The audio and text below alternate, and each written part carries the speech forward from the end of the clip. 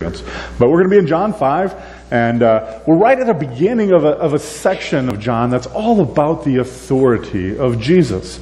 And we kind of got our first taste of this 2 weeks ago. We had Minnesota Adult and Teen Challenge last week, so 2 weeks ago we kind of got our first taste of this, and then we'll kind of carry on with that here today. And my hope is, as we do this, that it kind of helps us get our eyes on the cross and heavenward, and it helps us to marvel at Jesus, the Son of God, as we do that. And if you were here last time, you'll remember that the Jews of this time had kind of reached their breaking point with Jesus. They were fed up with Jesus. They were done with Jesus, right? And you'll remember at that point, they were to the point now where, in the book of John, they were wanting to put Jesus to death. And the reason for that is he has been challenging their strongly held beliefs. And he's been calling himself God, which to them was blasphemy, of course, which is punishable by execution, by stoning. And so they're a little freaked out about this. And so Jesus, in turn, when they show this concern, he addresses, he answers their concerns. Now, naturally, you would think at that point, then maybe he would de-escalate the situation, right? He would try to resolve that conflict. But no, he's going to lean into it, and he's going to kind of put the pedal to the metal here, and he's going to actually press deeper into this conflict and disagreement he's having with the religious bigwigs of his day. And so let me show you what he's doing here. If you're in the book of John, chapter 5, we're going to start off in the verse 19. And Jesus is talking to like a mob or a crowd of people that are, like I said, angry at him because he's been claiming to be God. And he's confronting these long-held, strongly held beliefs that they had, in particular, as we looked at previously, about the Sabbath. Because if you remember 2 weeks ago, he healed the guy on the Sabbath. And you might think, we should praise, right? Yeah, woohoo! Guy got healed. He'd been paralytic for 38 years. Yay! But no, they were angry because he healed a guy on the Sabbath, right? And so he says then, truly, truly, I say to you, that the Son can do nothing of his own accord, but only what the Father, or what he sees the Father doing. For whatever the Father does, the Son does likewise.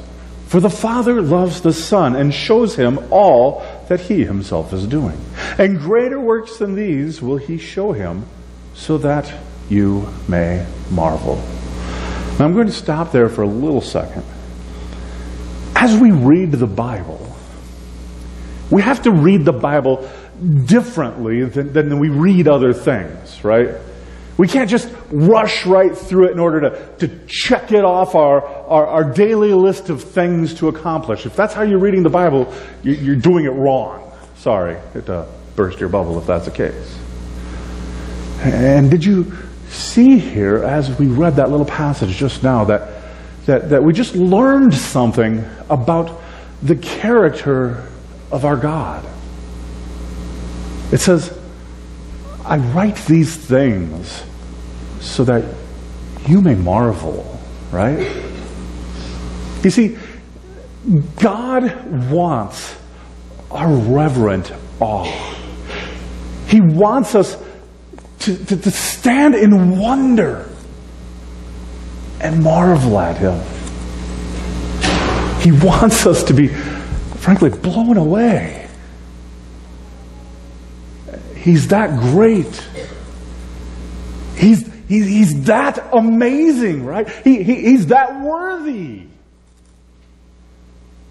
And there's something about the nature and character of our God that almost seems counterintuitive at times to us. Because maybe you're not like me, but I think you probably are. At times we almost feel like God's disappointed in us, and then we're a little ashamed, and we're not worthy, and we hide a little bit, you know. Don't look at me, God, right? But instead, here he is. He's saying, I'm writing you that you might marvel, not that you might hide, that you might marvel and be in awe and might be blown away by who I am. And verse 21. It says, "For as the Father raises the dead and gives them life, so also the Son gives life to whom He will. For the Father judges no one, but has given all judgment to the Son, so that all may honor the Son, just as they honor the Father. Whoever does not honor the Son does not honor the Father who sent Him. Truly, truly, I say to you, whoever hears my words and believes Him who sent me has eternal life. He does not come into judgment, but he passes from death into life. Truly, truly, I say to you, an hour is coming, and is now here, when the dead will hear the voice of the Son of God, and those who hear will live. For as the Father has life in Himself, so He has granted the Son also to have life in Himself. And He has given Him authority to execute judgment, because He is the Son of Man. Do not marvel at this, for an hour is coming when all who are in the tombs will hear His voice and come out. Those who have done good to the resurrection of life, and those who have done evil to the resurrection of judgment." I want to point out a couple of things here. Here's what we're seeing in this passage. As we read this, as we look at this, what we're seeing here is a perfect identity of will and of action between God the Father and God the Son. You see, the Father and the Son in both will and action are the same. They're one. But they themselves are not the same. The Son is not the Father, and the Father is not the Son. But in identity and in will and in action, they don't disagree. Now you're like, where's the Spirit in all this, right? Take a deep breath, Trinitarians. Hold on, we'll get there, right?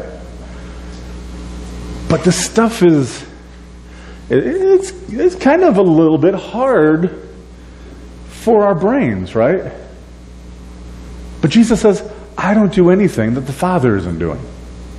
Yet He has given to me to do whatever I will according to His will.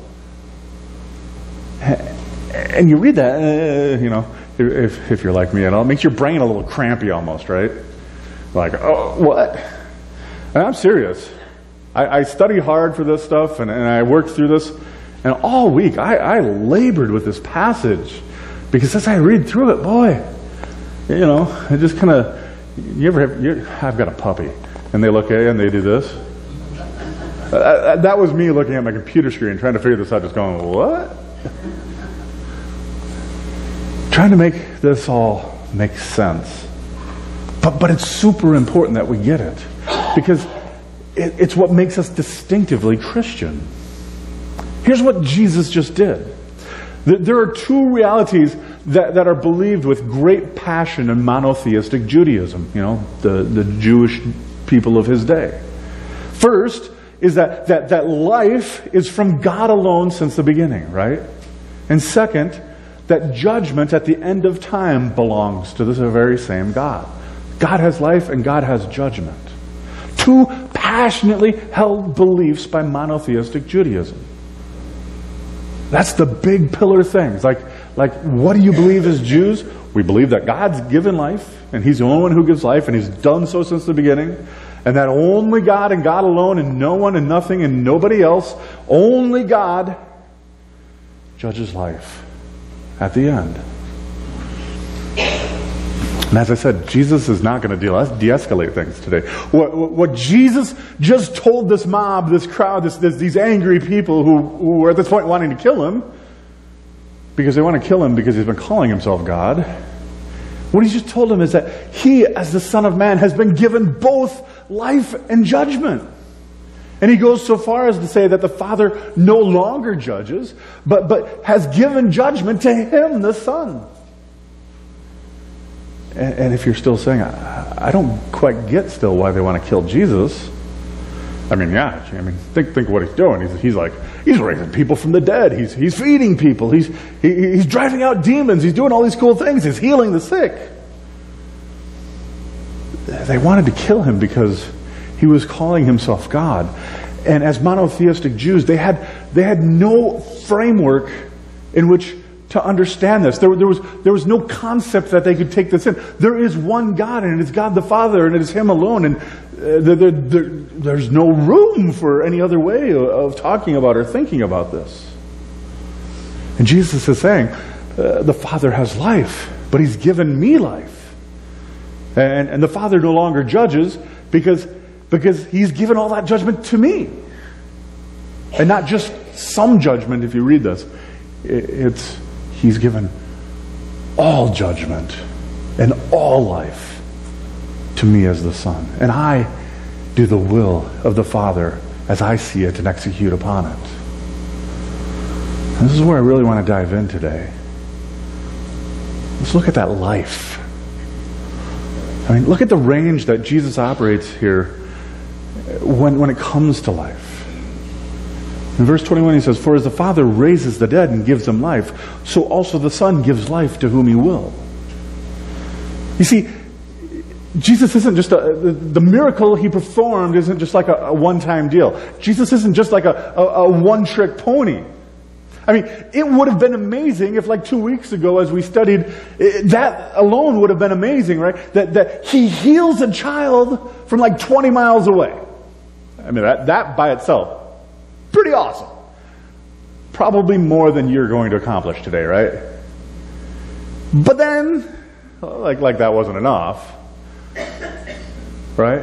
He goes and meets this guy sitting by the pool. 38 years he's been paralytic. And He heals the guy simply with some words. Get up, take up your mat. You've been healed. Right? I mean, he puts in a good day's work before lunch probably. And that's amazing. But that's just the tip of the iceberg. I mean, those two things are pretty awesome. But He goes way beyond just those miracles. And He's going, no, not just that. Life and judgment are mine. Forget all those other miraculous signs and things that I've been telling you about all through the book of John here. Life and judgment. And you see, life and judgment are what is unique to God. And now He says, unique to me. Because I am God. In fact, you see this even more so when you get into the judgment. Monotheistic faith, regardless of whether that's Judaism or Islam, anything that's monotheistic, they are convinced that the final judgment is one of these select privileges that only God can have. No one else can judge. No one else at the end of time but God. But Jesus just said, that judgment has been given to me. I am life, and I am also judgment. In fact, look at why God would do that. Look at verse 23. Why would God do this? That all may honor the Son, just as they honor the Father. This isn't to diminish the Father. This isn't to take anything away from the Father. But the authority of Jesus over life and judgment is given to Him that they might honor Him. Not to eclipse the Father, not to take away from His glory, but to bring the focus on Him. And to bring Jesus into view so that you and I can understand who God is. And it's in the coming of the Son of Man, and it's in Jesus Christ, that we begin to see the Father all the more clearly. Jesus is not diminishing or eclipsing the Father by taking this on. He's actually making God the Father more known and more knowable. It's like in Colossians. He is the image, Jesus, He is the image of the invisible God, right?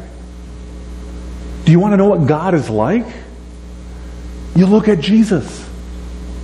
Do you want to know how God would treat you, or how God would interact with you, or how God would look upon your life? Read the Gospels and see what Jesus is doing. Watch Jesus interact with people. Watch as Jesus extends grace to people.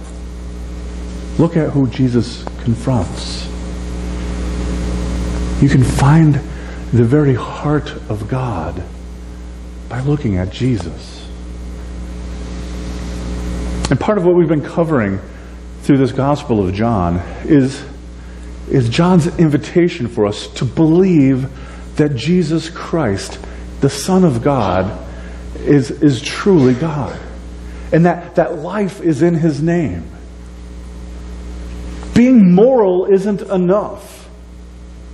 We need Christ. Why? Because He's God. If you want life, it's found in Christ, is what John is saying. And it's almost like Jesus knows there's going to be a lot of opposition, right? Kind of weird how He has that omnipotence thing going on, right? It's, duh, He's God. He's kind of got this omnipotence and all-powerful thing going. But He knows there's going to be some issues with this, right? So He gives witnesses or evidences or proofs to testify to the fact that He is actually the Son of God. And as we read this passage, there were 4 of those, and I want to point those out to you.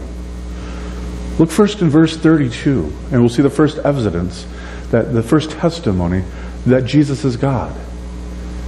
And that first evidence is that Jesus is God came through the Holy Spirit. John 5:32. There is another who bears witness about me, and I know that the testimony that he bears about me is true. See, Jesus here is kind of cryptically referencing the Holy Spirit in that verse. It's the Holy Spirit who has done the work of illumination that has made all of us Christians. And it's the Holy Spirit that testifies to our spirit, even right now, that you and I, all of us, if we follow Jesus, that then in that we are sons and daughters of God. And if you're like, I don't know how that works, right? This is how I would say that works. If you have a desire to follow Jesus, a desire to grow in your knowledge of Him, and a desire to submit your life to His Lordship, regardless of how well you're doing at it, if you have those desires, I would say that is this testimony of the Spirit testifying to our spirit that we are a child of God. And on the same note, if none of that exists, if you don't desire to know Him and be in relationship with Him, I wouldn't call myself a Christian, right? If you can say, I have no plan of following Jesus, I don't love Him and I don't want to submit to Him, but I was baptized when I was 7, so I must be in, right? Sorry, that's not how it works. That's not what it means to be a Christian. And so, the Spirit does the work of illumination.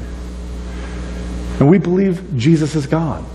And then, even as we struggle in a fallen, broken world, the Spirit testifies to our spirit, speaks life into us, saying, you are a son of God. You are a daughter of God. Keep your head up. You are a child of God. This painful season will not last. Keep your head up. You are a child of God. I am with you and I am for you.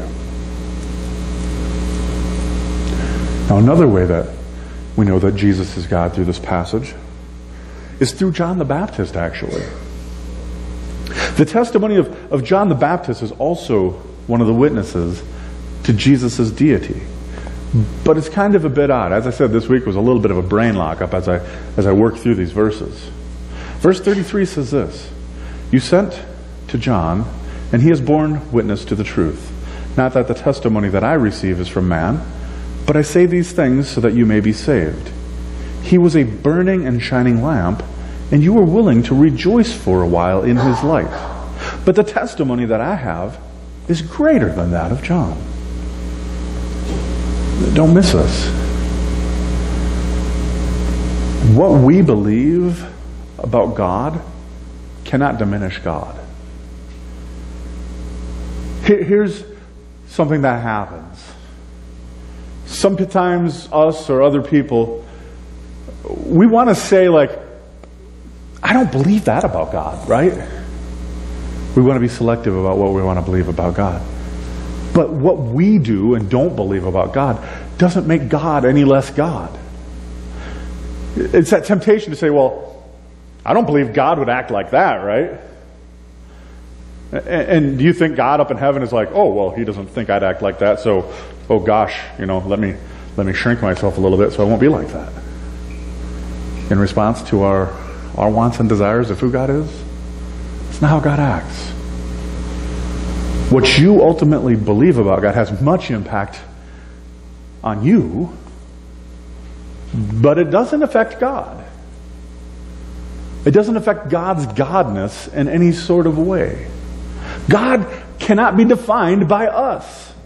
God is God. And the testimony of John, in that, Jesus is praising while also laying out there at the same time. He's saying, I like John's validation, but I'm not validated by man. Right? He's saying, good job, John, in validating that I'm God, but I really don't need you to validate that I'm God because I'm God.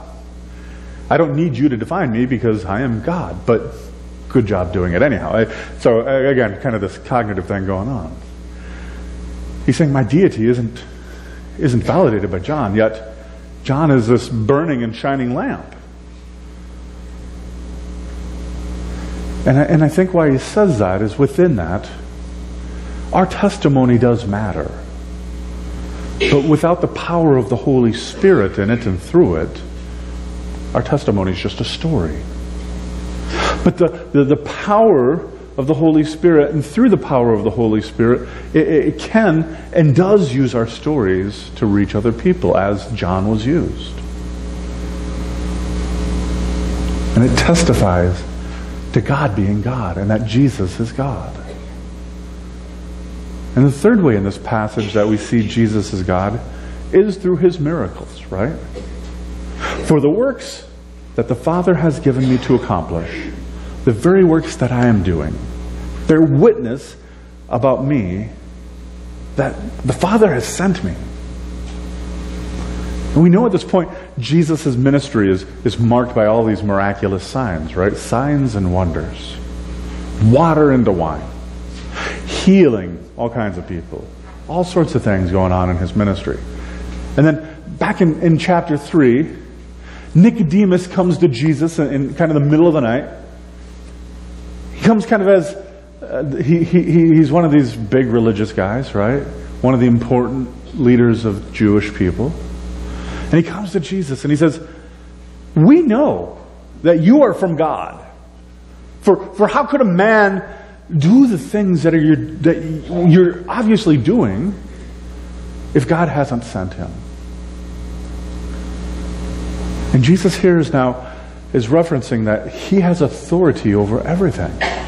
Over life, over death, over judgment, over weather, over the natural order, over sickness, over demons. Jesus is the ultimate authority. And he's going to show that again and again and over and over. And in fact, next week, Jesus is going to take a kid's lunch and feed 5,000 people with it. And then, like, that wasn't enough, right? He's going to go for a jog across the sea. Right? And we're not talking Minnesota in the middle of winter. And this is important to know, because even though Jesus is using this as evidence that he is not just a prophet, remember, because they came and said, are you Elijah? Are you a prophet? Who are you, right? And he's not using this to show that he's just a prophet, not just a prophet, but he's using this to show that he is truly God. And he views these miraculous signs as less than the fact that he has life and judgment in his hands. The miracles attest to him, but it's the life and judgment that really speak to his authority. I mean, because if you look at things, look at Elijah, or you look at Moses, I mean, these guys also performed some pretty impressive things, right? Moses, remember, he had the stick. That was a snake. It's a stick. It's a snake. It's a stick. What's going on here? Right? Moses walks up to a lake and goes, woo! Pretty cool. Nice party trick. right? I saw there's a cartoon came through my Facebook feed this week, and Moses and another guy were fishing, and his buddy had his rod in the water, and the water was parted where his bait was. He said, "Moses, knock it off." But so there are other things in the Bible that were miraculous, and in fact, some demonic things that were miraculously recorded in the Bible. So Jesus is saying, these miracles are great, but they're not the be-all, end-all of attesting that I am God. It's that I have life and that I have judgment that speak fully to my deity. Speak to the fact that He has ultimate authority. And then from this passage, kind of the fourth and final way that I want to point out today that speaks about how Jesus is God is the Bible itself. The last witness to His deity that is in this passage is found in verse 37. And I think it's a pertinent passage. Let's look at this. It says in verse 37, "And the Father who sent me has Himself borne witness about me. His voice you have never heard, His form you have never seen. And you do not have His word abiding in you, for you do not believe the one in whom He has sent. You search the Scriptures because you think that in them you will have eternal life. And it is they that bear witness about me. Yet you refuse to come to me that you may have eternal life." The last evidence of Jesus' deity that He lays out before this crowd, because remember there's a crowd, they're angry with Him, they want to kill Him, they want Him to die. This last evidence that He lays out there before this angry crowd is the Scriptures themselves. They think they know the Scriptures, right? They're Jews. They think that they are experts on what is found within the words of Scripture. Yet, they didn't find Jesus there. Frankly, this is still a problem today. Too often, too frequently, people read the Bible to know about the Bible. That's not what this is about. The Bible is about Jesus and God's relationship with us. If reading the Bible doesn't bring you into a deeper relationship with Christ, then you've wasted your time. Reading our Bible is to be worship and fellowship with the living God. It is to make us marvel about Him, to stand in reverent awe of God, the creator of the universe, the one who loved us so much that He sent His one and only Son, the one who looks down upon us if we have Jesus in our lives and doesn't see us as sinners but sees us as saints washed clean by the blood of the Lamb. It's that God, as we read the Bible, that we need to marvel and have this reverent awe, to bow down before Him. That's why we read the Bible.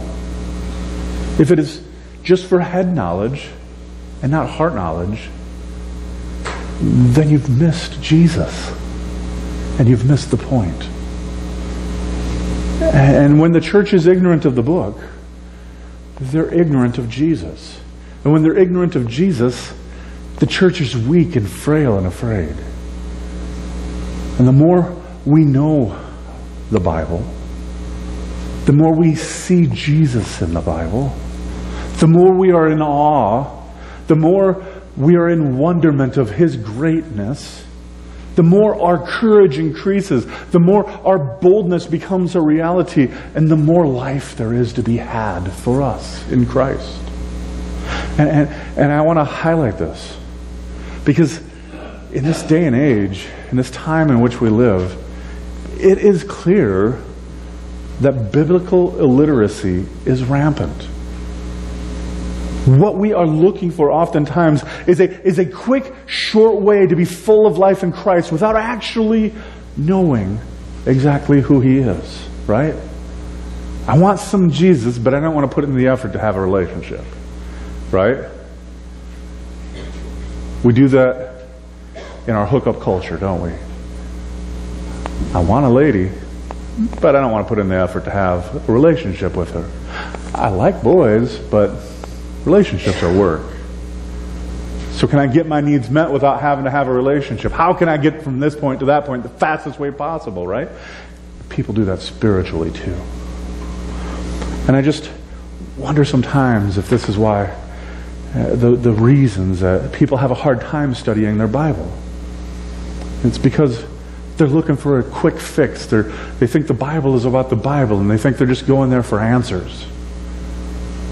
But there's more than that. There's relationship. There is love. There is awe. There is wonder. Let me just learn the Bible because it's the Bible, right? Let me just study it like it's some textbook about science or history or some other book you might pick up out of the library, right? But that's not why we read the Bible. We learn the Bible because the Bible is about Jesus. And in fact, he's going to go so far as to say this for me. I don't even have to say it. Jesus really turns up the heat here. Look at verses 45 and 46. Do not think that I will accuse you to the Father. There is one who accuses you already. Moses, on whom you have set your hope. For if you believed Moses, you would believe in me, for he wrote of me. But if you do not believe his writings, how will you believe my words? Now here Moses means the law, right? The Torah. Genesis, Exodus, Leviticus, Numbers, Deuteronomy. Books written by Moses, first 5 books of the Bible. In the law is written about me, the Christ, the Son of God. And if you will not believe the words of Moses, who is your guy, right? Moses is your dude. He is the one you put up on the pinnacle of the Mount Rushmore of people of faith. And if you won't believe what he says about me, there's no way you're going to believe my words. And this is, Jesus, like I said, Jesus is putting the pedal to the metal here, full-on confrontation with these people who are already angry at him. And he's confronting them because they're using the Bible for something other than learning how to know and love and worship Jesus Christ as Lord. And if we too aren't careful, we can accumulate biblical knowledge without the end goal being relationship with Christ. And if that is the case, if it's just that head knowledge, and it's not heart knowledge, we end up being far less than God intends us to be. Now don't hear me saying anything at all disparaging about the Word of God. That's not what I'm saying. The problem these people had was that they thought that they knew the book without actually using it. And this is Jesus' confrontation of that.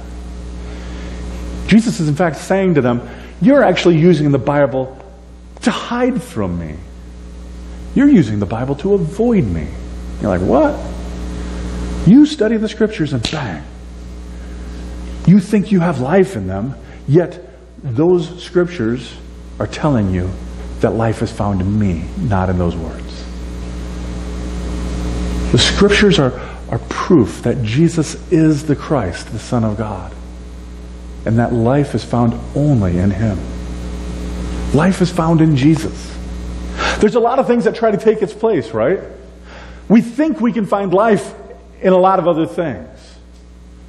Nicer cars, nicer clothes, nicer boats, bigger houses.